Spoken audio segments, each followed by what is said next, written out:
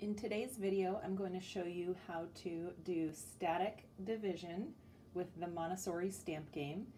And static division is with no exchanging, no remainders, and there are also no zeros. So we have 4,824 divided by 2. And the first thing we're going to do is build the dividend. That's this number. Okay, so we have 4 thousands. 1, 2, 3, 4.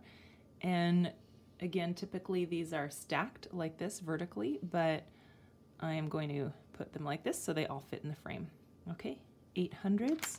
1, 2, 3, 4, 5, 6, 7, 8. 2 tens. And 4 ones. 1, 2, 3, 4. Okay, now we're going to divide this by 2. And the divisor tells you how much each group or each person gets. And in the Montessori stamp game that you purchase, they have these little skittles. They almost look like little abstract people. I do not have those. I'm going to improvise. So I'm going to use these counters. That's something that a lot of people have in their math supplies.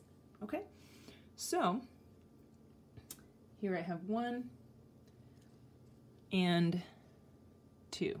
Okay, so we're going to divvy up these stamps, and we're going to start with the biggest place value. In this case, it's the thousands. So each of these little markers gets an equal amount of thousands. Okay, next we move to the hundreds, the next biggest place value, and each one gets an equal amount of hundreds. And I hope it all fits in the video frame here. We'll have to see. Okay, next is the tens and the ones. Okay, now the answer is how much one of these got. Okay, so we're just going to look at one of these and we'll record that. So we have 1, 2 thousands. So we'll write our 2. 1, 2, 3, 4 hundreds.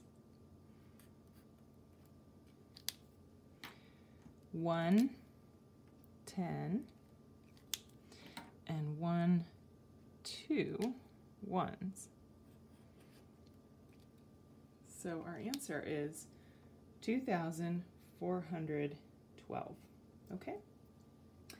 All right, and again, you typically would do this vertically, but to fit in the frame, I'm doing it horizontally. But either way. All right, that is how to do static division using the Montessori stamp game.